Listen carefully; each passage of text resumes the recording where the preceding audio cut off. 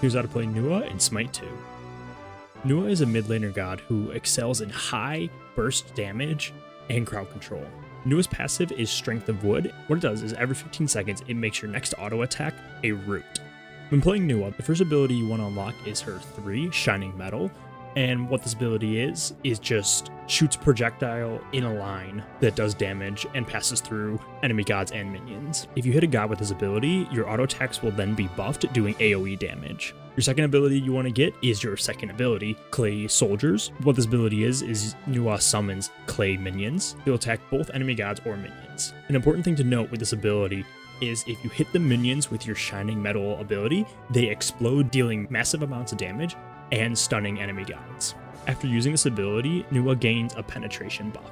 Your third ability you want to unlock is Mysterious Fog. Nua sends forth a puddle in front of her that while you're in it, you are cloaked and hidden from enemy gods as long as you are not taking damage or attacking. This ability deals tick damage, and also it gives you and allies a movement speed while inside of it. Nua's ultimate is Fire Shards. When using this ability, Nua becomes CC immune and ascends into the air, raining down damage on all enemy gods in the game. This is a really good ability for getting those enemy gods that are running away with just a little bit amount of health.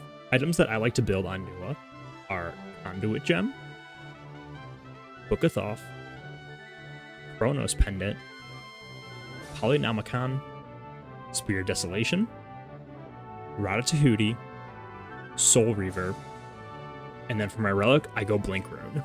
The most important thing with Nua's kit is to be making sure you get that explosive damage with your minions. Using your first ability along with that stun can help deal extra damage. It can also be used to get some good mobility and or escaping a fight a little bit.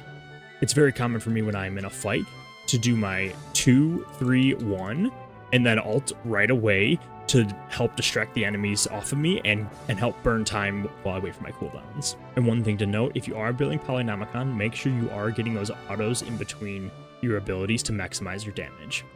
And